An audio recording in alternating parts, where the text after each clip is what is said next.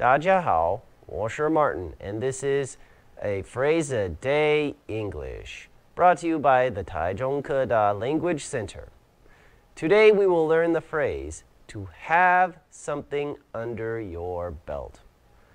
No, it doesn't mean that you're fat. It actually means something positive. Allow me to translate. You could translate two different ways.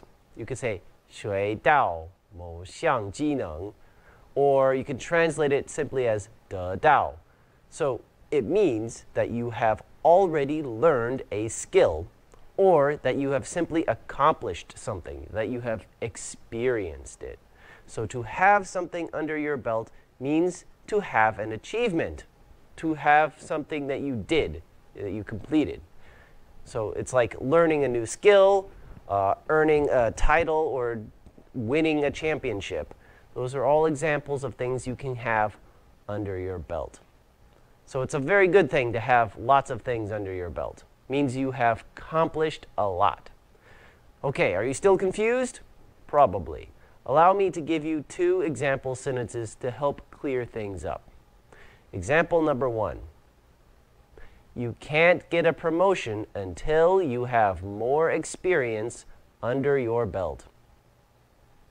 Example 2.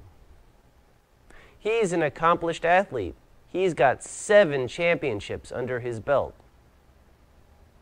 Okay, so from those examples, you can see to have something under your belt means you have earned it. You have achieved it. Okay, so if you want to get a promotion, you need to earn or achieve more experience.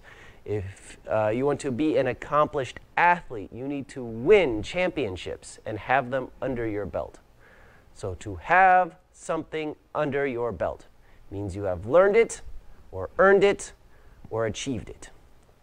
Okay, well, now that we're done with this video, you now have this phrase under your belt. Thank you for watching. I will see you next time. Bye-bye.